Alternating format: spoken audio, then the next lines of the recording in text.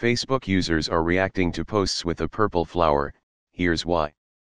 The social network introduced the little flowers linked to International Mother's Day. If you've been on Facebook recently, you may have spotted a purple flower cropping up. The flower, used by some users in reactions to posts, has been implemented by the social networking giant. But not everybody seems to know why. According to the Mirror, the social network introduced the little flowers for a while last year.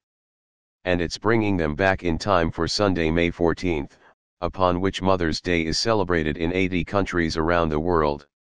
The symbol is supposed to be a showing of thanks, so is ideal for letting our mums know we're grateful for all the beans on toast and lifts to the train station.